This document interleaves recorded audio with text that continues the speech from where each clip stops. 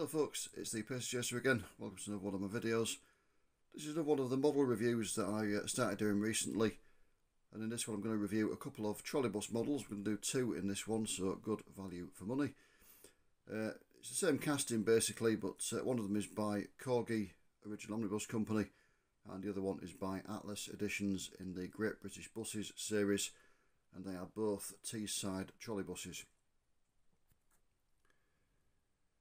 So we're going to start with the Corgi model. This is catalogue number 41401 in the livery of the Teesside Railless Traction Board, or TRTB for short. TRTB would owned 1/3 by Middlesbrough Corporation and 2/3 by Eston Urban District Council. They started operation in 1919. They carried on up to 1968 when they became part of Teesside Municipal Transport, along with the Corporation Transport Departments of Middlesbrough and Stockton, but more of that anon. So the model itself was released in two versions. They're not differentiated on the end of the box, as you can see. It just says 41401. Semi-officially known as 41401/1. That had a destination North Ormsby. And 41401/2 had a destination South Bank, so this is a /2 version. Altogether 3,020 were produced, 1,510 of each destination. In all cases they modelled vehicle number 2, GAJ12. The real vehicle was a Sunbeam F4. It was new in 1950 with an East Lancashire body. Between 1962 and 1965 the whole batch were rebodied by Roe of Leeds, and this shows the bus in its rebodied state. It's the Corgi Roe trolleybus. If you want to know any more about the history of Roe, who were from Crossgates in Leeds, refer you to the website leedsengine.info. As the name suggests, it's mainly about railway engines, but there is a feature on there about road vehicles that were built in Leeds, including quite a long feature on the Roe works, the full history of it. So yeah, check that out, leedsengine.info.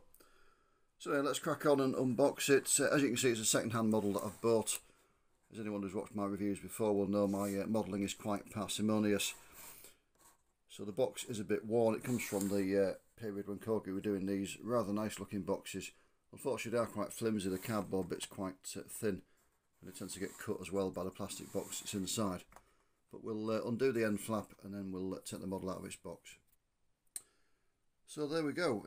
On the second hand market at the minute you can normally get these for about £18 to £30. There are some people selling them for more than that. This one was £11 because it's got some minor damage, and it's also decertificated, as you can see. In other words, the limited edition certificate all these models would have had when they were new has been either lost or removed. That does put the value down quite a bit. Collectors want the ones with certificates, so if you do get one without it, they are normally quite a lot cheaper. As I'm going to display this one either in my display case or on a little diorama, it doesn't really matter that it hasn't got a certificate. It's also got some minor damage, which again has affected the value of it. It's got the near side wiper missing, and it wasn't screwed to the box. The screws are missing from there. Again, it doesn't matter to me because I'm going to display it. But at all that considered, this one was £11, so it's quite a big saving, just because it hasn't got a certificate and it's got a little bit of minor damage. And to be fair, looking at it from a distance, you can't really tell that the wiper is missing. So the Corgi model was a very good representation of the Roe body. It does capture the look of the prototype really, really well. To show you how much trouble they've gone to, the trolleybus is different to the motorbus as it should be. You can see there the pillar here is quite thick. If I just contrast it with one of the motorbus models, this is the Grimsby version of the motorbus. You can see it's got a normal width pillar there, so it is a different body shell for the motorbus compared to the trolleybus, as it should be. The reason for that on the rail trolleybus was the body was reinforced to cope with the weight of the trolley booms. In other words, the poles that picked up the overhead, the power from the overhead wire, and also the base for them. It put a lot of stress on the body, so the body was reinforced around the front, and that's why the thicker pillar was there. But yeah, nicely modelled and well done to Corgi. A lot of manufacturers would have just used the same body shell for both. So yeah, looking at the frontal aspect of it, not much to really say. I believe the real ones did have a fog light at one point, but most of the photographs show it missing just a hole there. So Corgi have modelled it with the fog light kind of blanked out. Again, the side aspects of it, livery nicely done. See the Teesside Railless Traction Board logo there. Looking at the back there, again nicely modelled, lights decently represented. I'll just try and show you this rather unusual thing below the back window. There's no lettering on this one, there would have been on the rail one. Basically the terminus, the trolleybus line of the TRTB ran from North Ormsby through Cargafleet to South Bank, and then it split and went up to Grangetown, or alternatively to Normanby. Later on the termini were linked together to form a loop, but before that there was a turning manoeuvre at Normanby, and there was also a turning manoeuvre almost up to the end of the system at North Ormsby that involved the bus turning round in a road junction. So when they were doing that, this sign lit up on the back and the lettering would become apparent, turning circle, and it was to warn drivers of following vehicles that the bus was going to turn right round. It wasn't just turning like right at the junction, it was going to come right round and back again. How effective it was, I don't know. It was unique as far as I know to the Teesside trolleybuses. So presumably if you were local, you knew what it was going to do anyway, but it wouldn't, you'd understand what it meant. If you weren't local, you probably wouldn't understand what it meant, and you had to rely on drivers' common sense to hang back and go, I don't know what that means, so I'll hang back and see what happens. And then the offside, again, not much to report, nicely detailed. The interior, as you can see, is modelled in a subdued black colour by the look of it. I think the real ones had sort of brown seats, dark brown seats, and brown seat backs, but the dark casting or moulding, should I say, of the interior looks about right. They weren't in your face interiors. Detailing of the trolley booms is nicely modelled, as you can see, in the walkways on the roof that maintenance staff would have used. They do unhook, they're not sprung, so they don't go upwards. I think you can bend them if you want to point up if you've got overhead wires. I'm not going to do it just yet, and you just hook them back under the retainer there. There we go. But yeah, very nicely modelled. This model does come with mirrors as well. You can just about see them in the box. The separate fittings, you can just see them on the top there. So I might fit those at some point. So this model was released in May 2006. And now we're going to move on to the Atlas Editions model. Atlas Editions use mainly Corgi castings, so they used the same casting as the previous bus that we looked at. This is catalogue number 4655115, released first in May of 2011. Unlimited production, there wasn't a limited amount of these. I think they still produce them now actually, or they were doing until quite recently anyway. They're kind of a budget range, but it's the same casting, so it's still a good model. As you can see, the packaging's less involved. But just open the end flap there, you can see it's just on its base with a plastic tray to stop the booms from being damaged and to hold the bus into the box. And then we just take it out. These are designed to be displayed permanently on the base, as a result of which, as you can see, there's a plastic panel glued over the end of the screws. To take it off the base, which I will be doing at some point, you need to break that off. So basically, if you put a screwdriver in, you can see the gap between the base and the plastic cover flap. If you put a screwdriver in there and hit it with a hammer, it will break off. Obviously, the break is permanent, so if you plan to sell the thing, I probably wouldn't bother. But yeah, that's the way to get that off, and it exposes the screws, and you can unscrew it from the base in the same way you would with the OOC model. So as we said, TRTB, the Teesside Railless Traction Board, ceased to exist in 1968. On the 31st of March, that was the last day. On the 1st of April, they were subsumed into the Teesside Municipal Transport, as we said earlier, along with the Corporation Transport Departments of Middlesbrough and Stockton. Stockton also operated on behalf of Thornaby-on-Tees Council as well. The liveries of TRTB and Stockton were green. The livery of Middlesbrough was a rather nice mid-blue colour. And there was a rumour that the turquoise that Teesside Municipal Transport settled on was actually the old paint shades mixed together. It might be an old wives' tale. They may well have painted a couple of vehicles at the start like that just to get them in a new livery.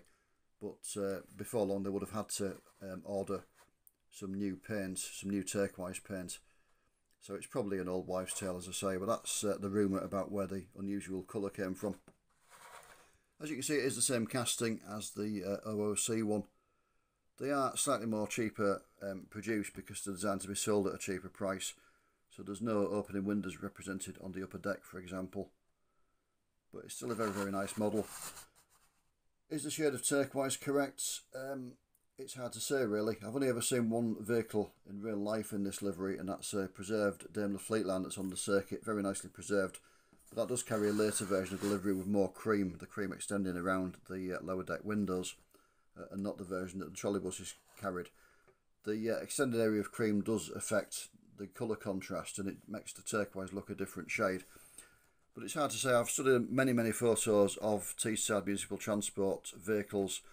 As I say, they came into being in 1968. They ceased to exist in 1974.